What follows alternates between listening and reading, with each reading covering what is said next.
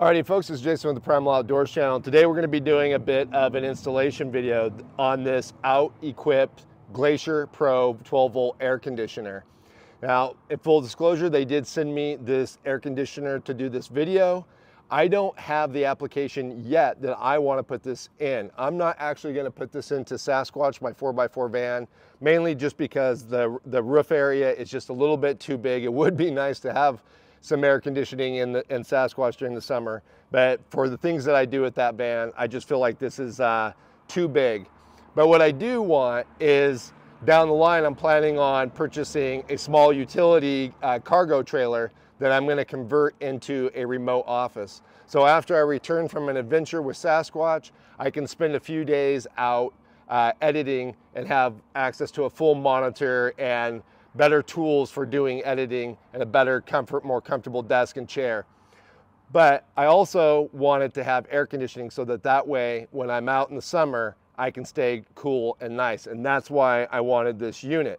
But what we're gonna do today, since I don't have it, and this is an installation video, I've created a mock-up roof here so that we can go through each part of the installation and I can show you in detail every step. Before we get started with the installation, let's cover a little bit of information about the OutEquip Glacier Pro. This system uses an inverter compressor, which means it adjusts speed to match your setup temp, so cooling and heating stay steady without draining your battery. An electronic expansion valve controls refrigerant flow based on real-time temp and pressure. That gives you faster, more precise performance with battery efficiency. The whole setup runs on a smart controller that keeps all the components in sync so everything works together without wasting power. Brushless DC fans on both ends give you strong airflow, stays quiet, and lasts longer. Same with the twin rotary compressor. It's quick, smooth, and efficient. On the 12 volt model like this one, this system pulls anywhere from 22 to 62 amps depending on conditions. That's roughly 250 to 700 watts. Standby draw is only about 1 watt. The condenser uses multi-layer copper tubing, 2 layers in the 12 volt model, which improves heat transfer and helps everything run more efficiently. The larger outdoor unit allows for an oversized evaporator, which boosts overall performance by around 10%. And the sealed airbox with separate airflow paths cuts noise and smooths out airflow. Makes it a lot more pleasant in a small space like an RV or van.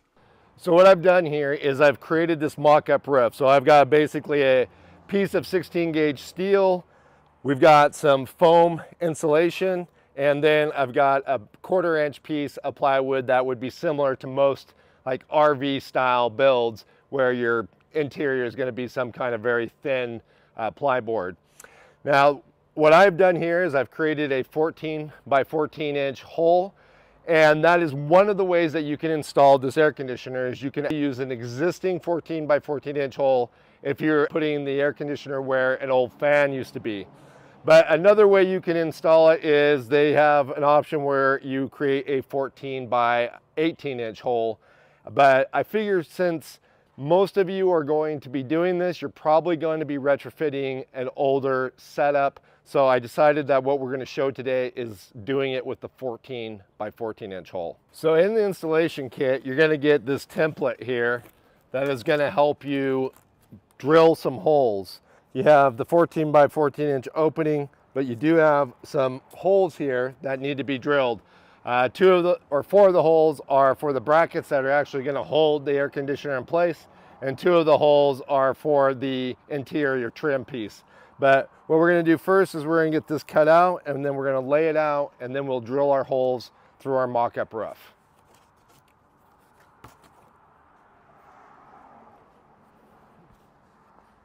All right, so now that we've drilled our holes, and for your information, these are the M6s, the inner holes are the M6s, the outer holes are the M8s. For the M6s, I used a 1/4 inch drill bit. For the M8s, I used a 5/16 inch drill bit. Now we're gonna start thinking about putting on this seal that they provided for us. Before we do that, you're gonna wanna make sure that you clean the surface very well, especially if you're putting this in the place of an old fan. Make sure you clean off all the old sealant, get back down to the bare roof, and then use something like rubbing alcohol, which is what I used here, to make sure that you have a good surface for this sticky back tape to connect to.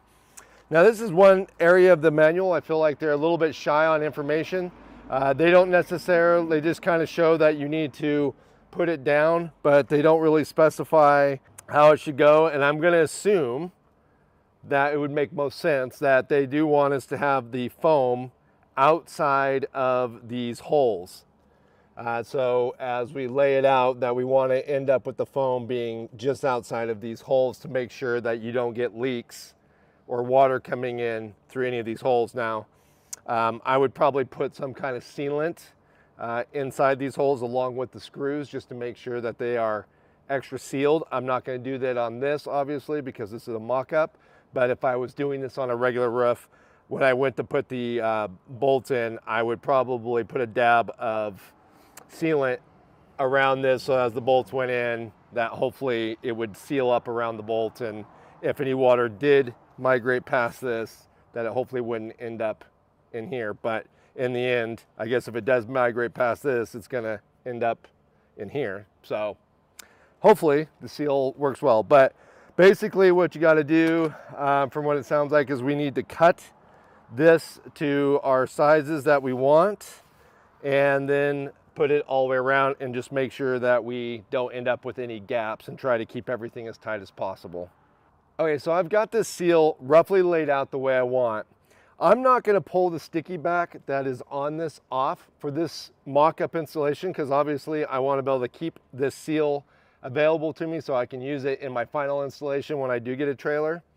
So right now I've just got it duct taped down to just roughly hold it in place for the rest of this demonstration. Now, one thing they talk about on these seals is there's these holes, and in these holes are little spacers. They say in the manual that you should be putting those in, but it looks like to me they're already in there, and there's nothing in the hardware kit, but I can see that there is spacers in all of the holes already. So if you get to that part of the manual and you're wondering where the spacers are, there's a good chance they're probably already in the seal. Like here you can see one that's out, but they're already in the seal. So just go ahead and leave them in there.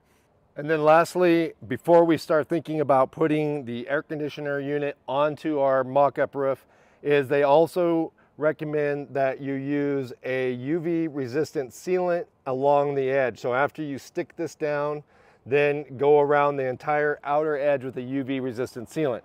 They don't give any recommendations there, and they don't provide any sealant in the box, which I would like to see that. I'd either like to have a recommendation of what sealant we should be using, or I would like that they gave enough in the box that we should be able to do this project.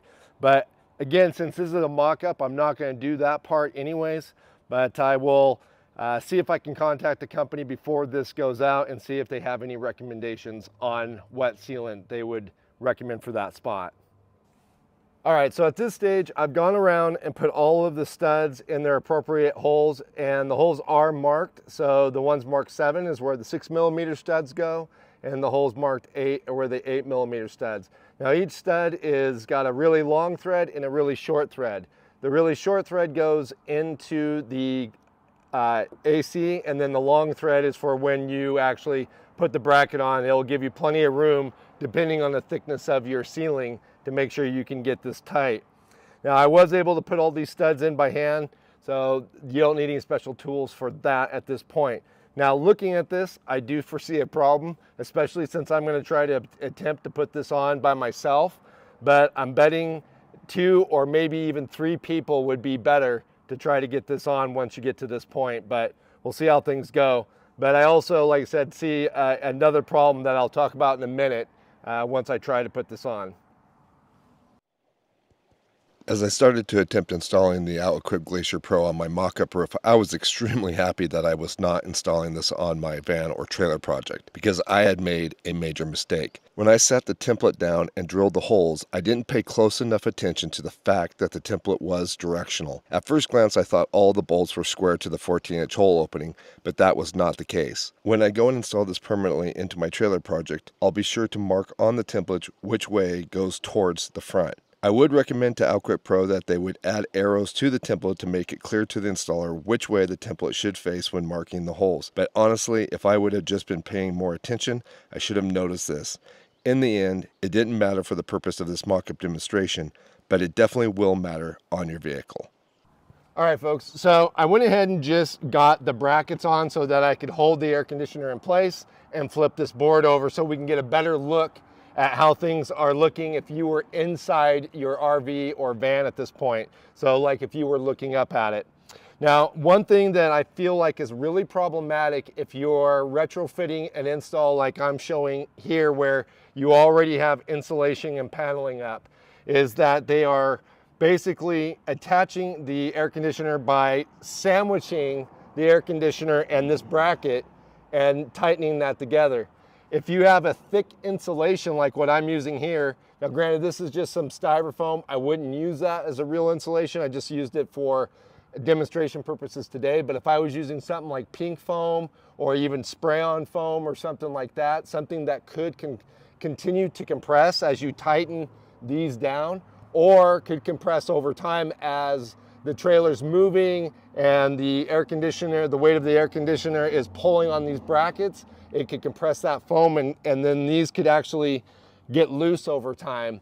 So I think that's a problem. I think if I was installing this or when I go to install it, I'm gonna put it in before I put my insulation and any type of paneling up. And then that way the bracket will only be against the ceiling material, which should be metal. So I think that would be the best option. So if I was retrofitting this into a unit, I would cut back all the way around this bracket so that way you're not sandwiching between the paneling and the styrofoam.